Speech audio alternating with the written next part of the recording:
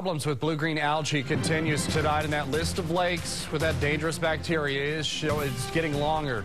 2 News reporter Asia Vickers has more on where swimmers need to avoid. We've had actually a double whammy thrown at us. We have 2 major blooms. You now see these signs posted in certain areas of Keystone Lake. By now, people are very aware of the dangerous bacteria. Don't swim in the blue algae! I mean, I have 4 children, and it is a little concerning. The warnings aren't enough to keep some people out of the water. We're really urging people not to go near it, don't stick their toe in it because it's liable to get rash on it. We also suggest do not drink the water. Don't let a pet near the water. Testing is being done in parts of the lake near Manford and Cleveland. The U.S. Army Corps of Engineers say the bacteria has already been found in Grand and Fort Gibson.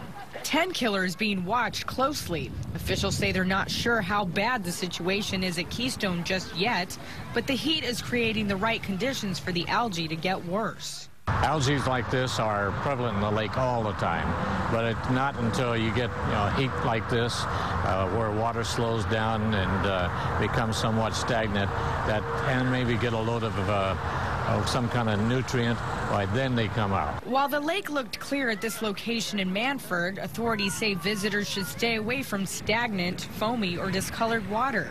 If they feel they've come in contact with algae, scrub with clean water and soap. The advisory will be in place until the blooms go away. For some, it's not enough to keep them out of Keystone. Because my kids love the water. Asia Vickers, 2 News works for you. No areas at Keystone have been closed just yet. Officials say they hope to get the test results back early sometime next week.